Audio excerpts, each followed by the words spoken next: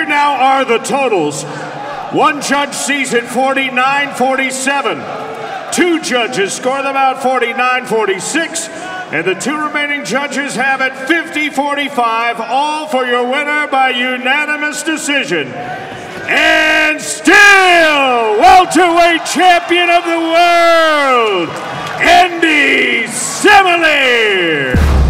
Here to present the belt, Glory co-founder Scott Rudman and our head of talent operations, Robbie Timmers. And still welterweight champion of the world.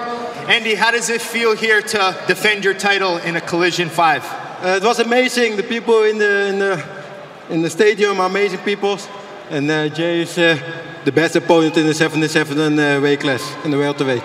This was a rematch here. Did anything surprise you? It just seemed like you were able to stay just ahead on the scores. Yes, because this was not a fight. There was a, how you call it, game in English, chess. So there was a chess game. And yeah, I'm happy that I was the winner. Well, it was a very close fight. Did anything surprise you from this fight, from the last one? A little bit the same. I don't let him play his game. But that is the reason always that I not can play my game. But he did the same. He kept me out my game, and that's the reason why it wasn't a chess game.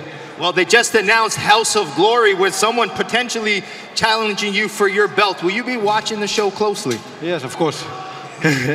Sorry, what was it? Last question for you. I know you're booked a trip to Curacao. Are you going to be bringing the belt back to your hometown? Yes, I fight 2 times fast. So now I have vacation. I buy tickets to Curacao. So I go to my home country and enjoy the victories. All right, let's hear it one more time for their winner and still welterweight champion of the world, Endy "Bad News" Semeleer.